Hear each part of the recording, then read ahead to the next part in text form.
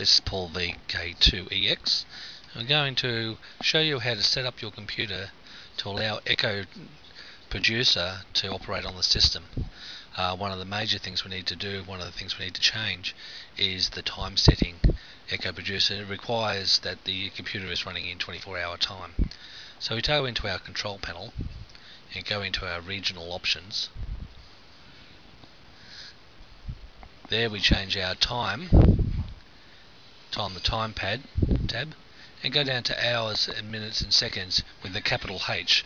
That will put the clock into 24-hour format. We OK that, and we'll notice our clock is now saying the time in 24 hours.